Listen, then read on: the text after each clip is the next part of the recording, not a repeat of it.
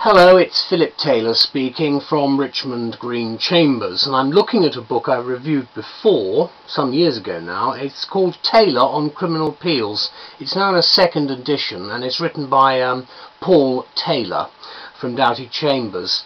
We've given it a review on the web of appeals, quote, the test of a country's justice, unquote. And here is the definitive guide for the busy criminal practitioner, and that's exactly what Mr. Taylor has produced.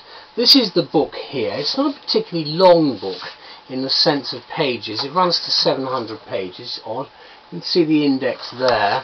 You get an idea of the structure of the book as well from what we've got in it. It's meticulously footnoted, as you can probably see there, and you've got the very useful paragraph numbering at the sides, which makes it very easy to find things quite quickly. I particularly like the flowcharts.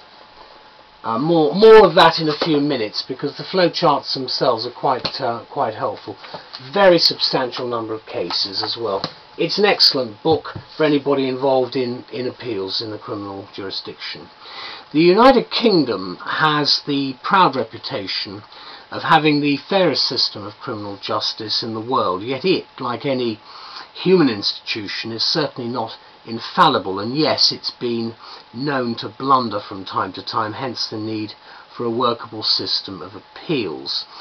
And it's surprising, as Sir John Thomas remarks in the foreword, that England and Wales did not have a court of appeal for the more serious criminal cases until 1907.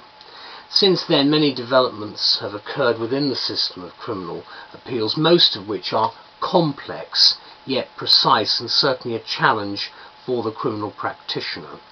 The purpose of this invaluable book is therefore to assist the individual practitioner to meet this challenge. The result is a comprehensive guide to the entire appellate system, which explains the different routes of appeal and the procedures involved, together with the detailed analyses of important issues. It's only the second edition since the publication of the first over 11 years ago, and much has changed. The most significant developments have been the implementation of the Human Rights Act and advances in forensic science, which have provided additional grounds for appeal. Now, Taylor's stated aim has been to set out, quote, both the procedural rules and substantive grounds for challenge in the major areas in which an appeal or view of a criminal case is likely to occur, and he succeeds admirably in that task, we think. It's a thorough and copiously footnoted work of reference, certainly not too heavy to carry around, but it's good enough. And it's got a huge number of cases, as is to be expected. There are 15 appendices and a detailed index at the back. We particularly like the editor's quote from a Times article by Sir Connolly, quote, the test of a country's justice is not the blunders which are sometimes made, but the zeal with which they are put right. And that's really where we are with this work.